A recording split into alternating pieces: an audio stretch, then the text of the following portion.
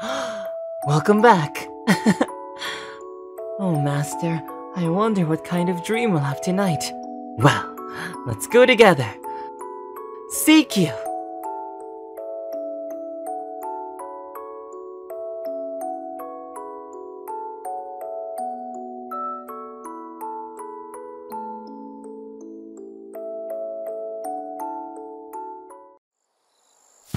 You have been within the woods for quite some time, unsure of how long you've been traveling. But one thing you do know for sure is you are very hungry. You think for a moment how long it would possibly take you to get to the next town to eat. But then you realize that it's rather dark to be going to a town by yourself, let alone finding something to eat out here. But then you smell something in the air. Sniffing, sniffing. You realize it's something tasty. It's food. Even in the distance, you see light.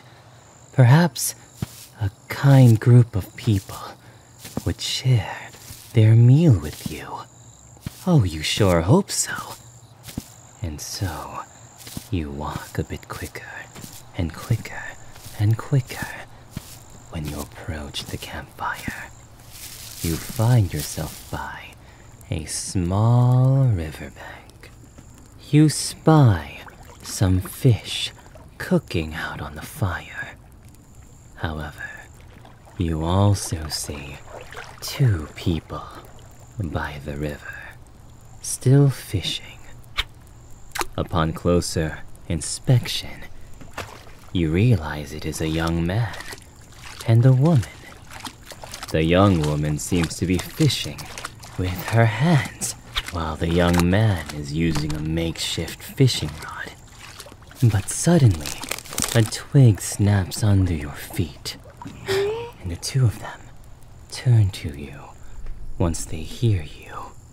And thus you begin to explain yourself rather quickly. Oh, you're just traveling, aren't you? Well, if you are hungry, I think we have enough fish to share. Don't we, Nezuko?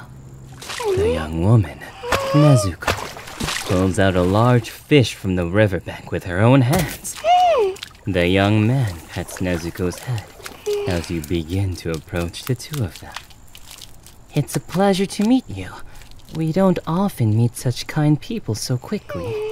My name is Tanjiro Kamado, and this is my little sister, Nezuko. Say hello, Nezuko.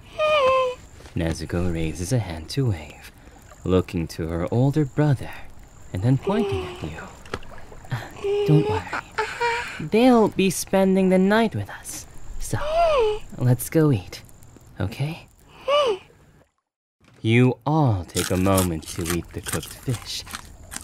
You're rather happy to finally have a full belly. Yet, you just can't seem to take your eyes off of Tanjiro. He seems so kind and caring for his younger sister. Seems as though he's a very gentle person. Yet, you worry of why he holds a sword in his hand. In any case, Tanjiro seems to be having difficulty with Nezuko, trying to pull away some fish bones out of her mouth. You're not supposed to eat the bones, Nezuko. You're gonna choke.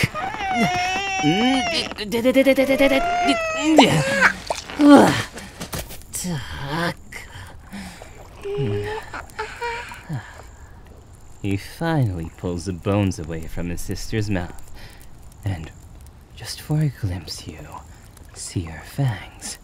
You immediately realize that she's a demon, yet he's protecting her. She bites down on some small piece of bamboo that she had been biting on prior. Tanjiro, however, had fallen over after pulling the fish bones away from his sister's mouth. And so you approach Tanjiro, offering to help him up.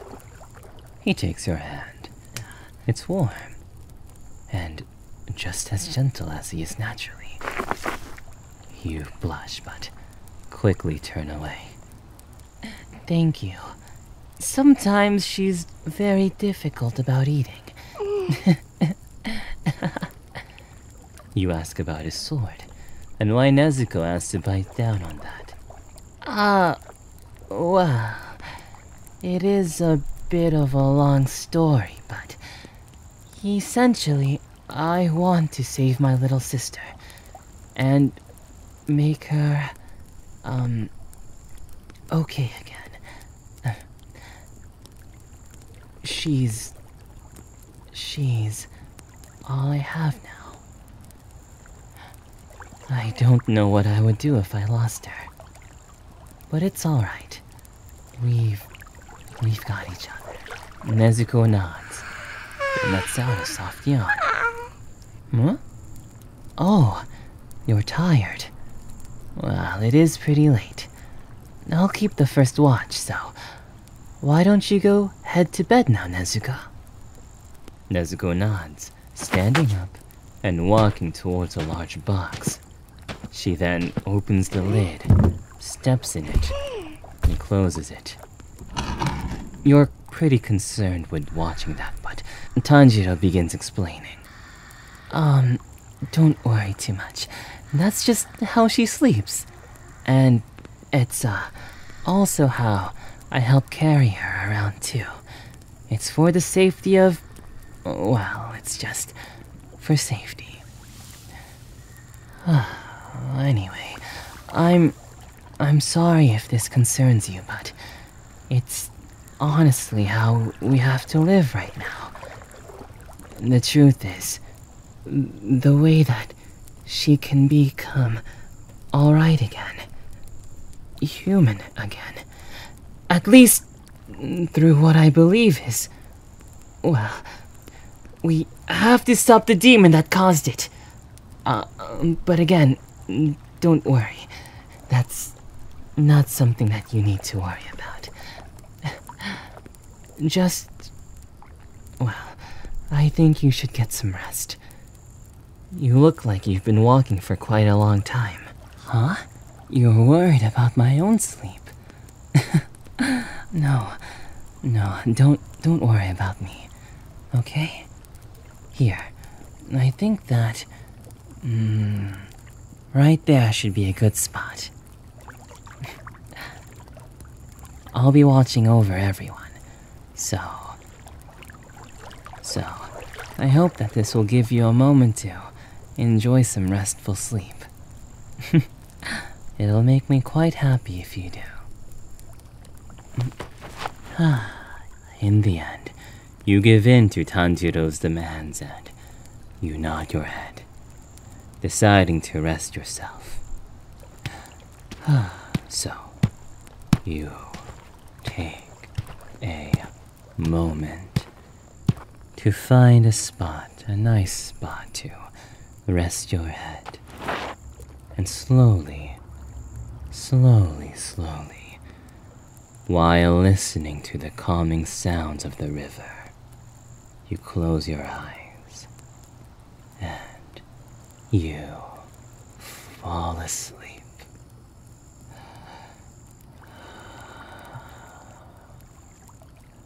Somehow, while you breathe deeply, you feel as though, with Tanjiro watching over you, protecting you, even just a few moments of sleep will be peaceful, restful, and soothing.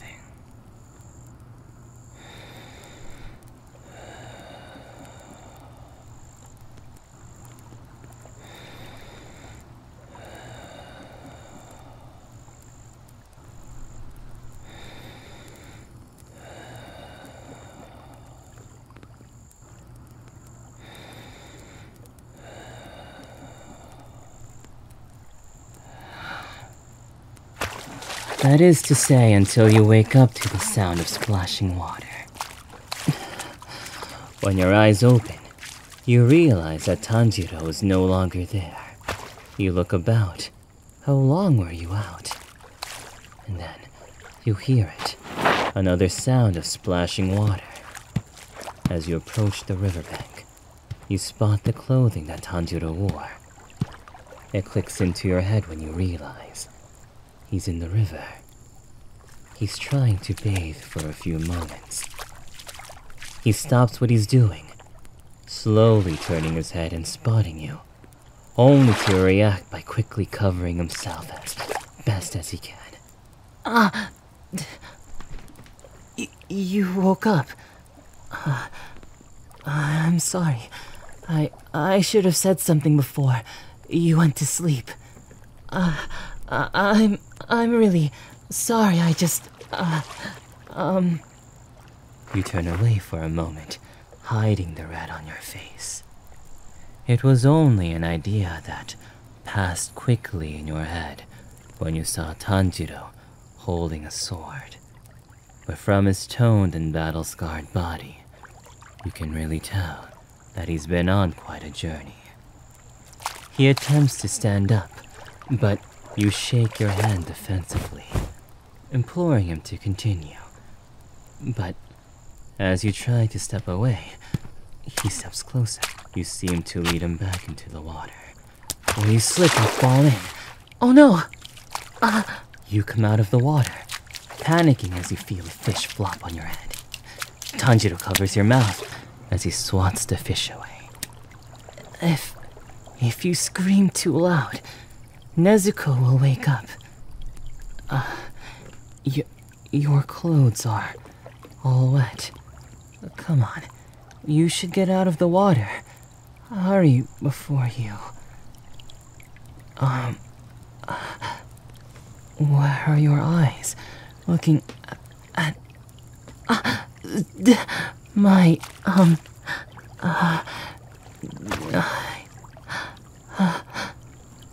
You look to see that Tanjiro has gotten quite erect, and you quickly try to step back, almost falling into the water again.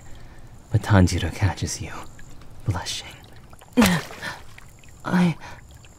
I'm sorry. I'm sorry. Look, I can't help it. Look, let's just get you out of the water. Here.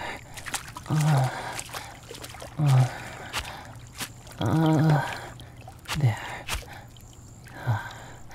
Let's dry up. Your clothes are sticking to your body. Let me help you remove them.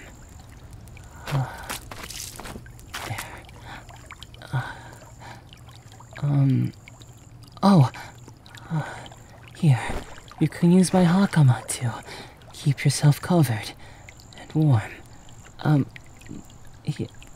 Sorry. Why don't we sit here, by the riverbank? The moon's out, and I think that, well, before it goes away, we can, enjoy it. Just a second.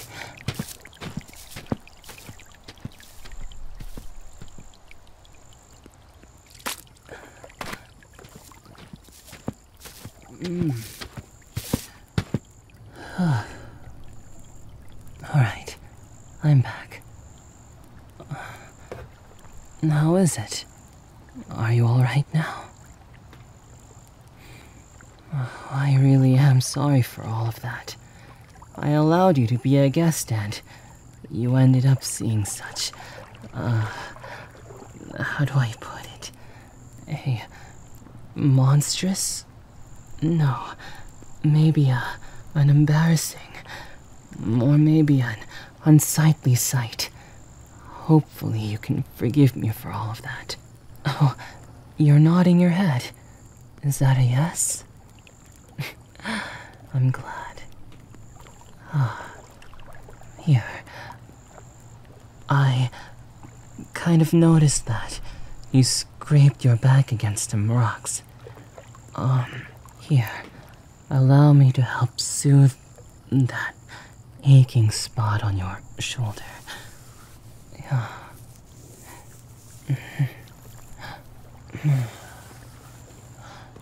You're really kind. You know that? Also, if I may be honest, you're beautiful too. You're also quite brave. Going out into the night like this, you must be pretty strong. Although, you don't seem to be holding a weapon. Regardless, I shouldn't talk so much. I'm practically rambling. It's okay. Are you sure? Alright then. In that case, I know that we've just met and everything, but seeing you under the moonlight, and earlier too, it's nice. And all of this time being around you and seeing you, it's do you mind if I lean a little bit towards you?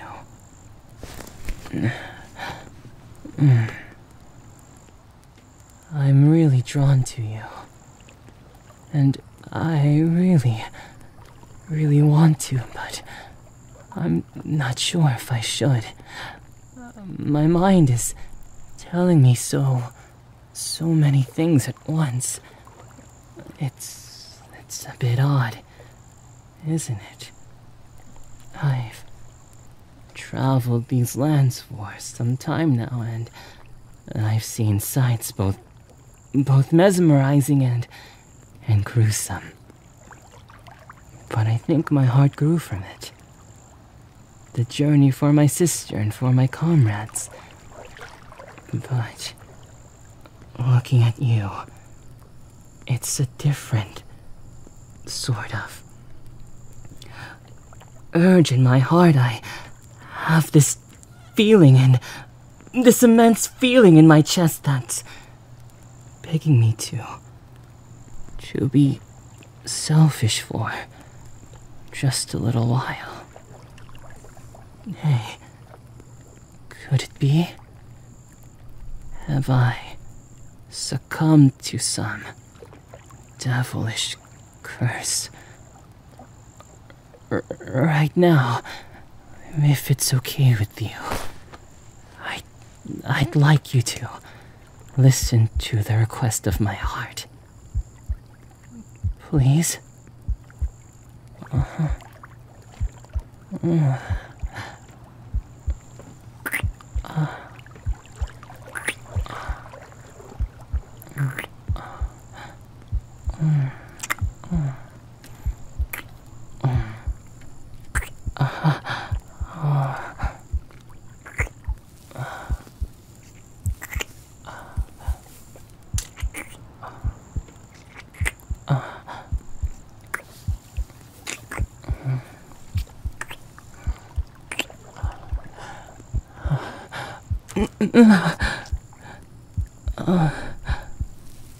May I again?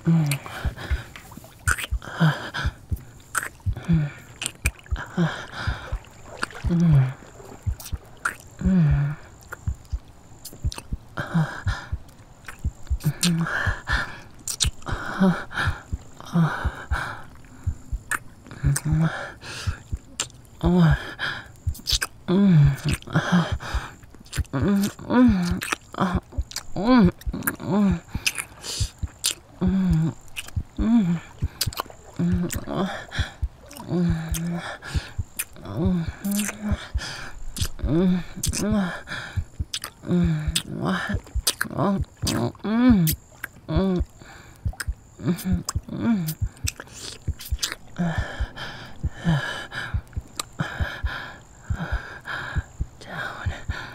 on the ground.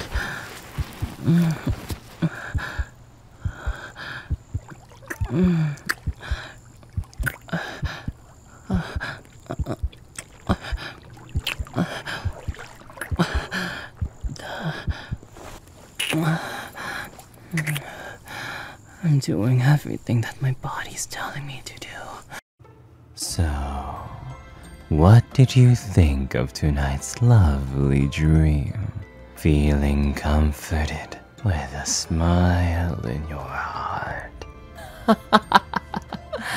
That's wonderful. I can tell from your face. After all, once you listen to my voice and remember my name, I'll forever be a part of you. Hey, do me a favor. I want you to subscribe to my Patreon to hear everything. Or if you want to offer your support, buy this on Gumroad. I want you to watch me perform live on my YouTube, Twitch, and BiliBili streams. But most of all, I want you to be safe and happy until we next meet. Farewell, love, Seikyuu. Bye-bye.